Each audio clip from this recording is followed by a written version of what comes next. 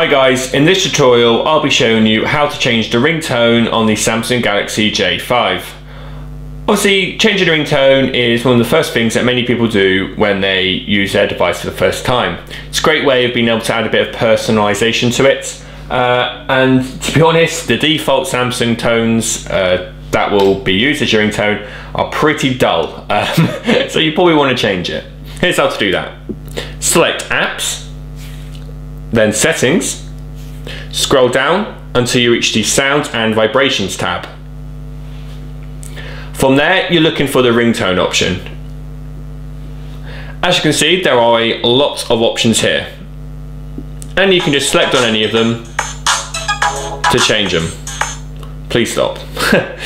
Once you've selected one, you can just back out and save it. And at the bottom, you'll also find the add from device storage. So if you've got your own music downloaded on the SD card that you've inserted into your J5, you'll be able to use that instead. Or you can also add any downloaded songs. So have a play around with that if you need to.